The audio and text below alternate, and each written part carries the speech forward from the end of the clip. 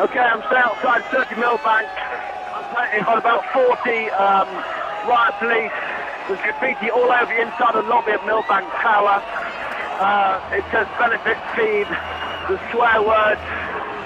There are people in masks, a lot of students. They're against the coalition. They're saying Tory scum. 40 students on the roof of Millbank, above the offices. They are raining down on us. We're getting very wet on us. It narrowly missed somebody. It would have killed somebody. Again, I'm being rained on from the roof. I'm being stopped. Oh my God.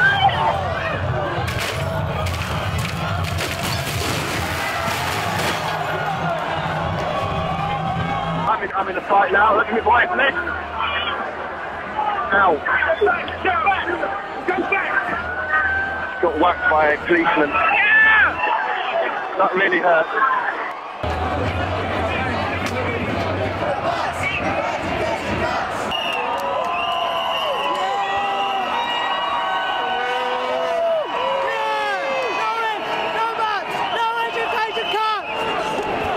David Cameron in Beijing wants a reminder of the effect these cuts are having on a generation of young people. This is it. They are very cross. They've wrecked the lobby of Conservative Central Office. There's graffiti everywhere. Riot police are now trying to clear the top of the offices here.